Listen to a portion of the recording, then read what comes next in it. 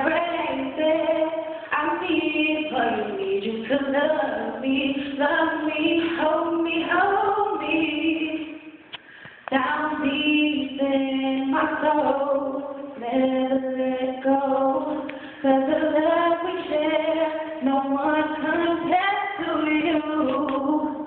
I'll never let you go, 'cause I really love you so. Oh, I never let you go, no. All right. Who gives this woman to be wed? Thank you. Yeah. Take your seat.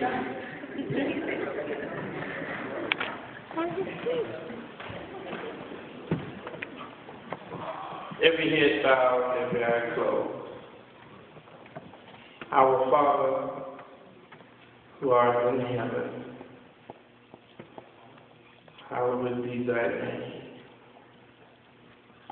Thy kingdom come, thy will be done, on earth as it is in heaven. And as you have given life, laughter, and love, bless now this man and this woman that stand to unite in holy matrimony.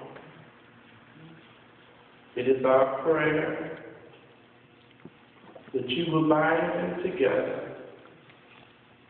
and that they will be so close that one can't fall for the other. In the name of Jesus we pray. Amen. Dearly beloved, we gather here in the presence of God, angels, and this assembly to unite in holy matrimony, Michael and Dawn Michelle. When this ceremony has ended, they will leave as husband and wife, having been joined together by God.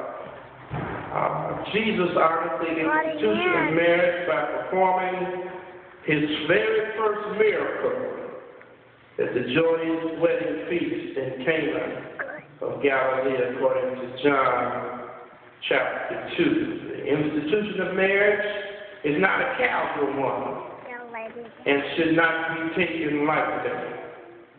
Since we live in an age where so many people have no respect for it, we need to constantly reassert and reaffirm the God-ordained marriage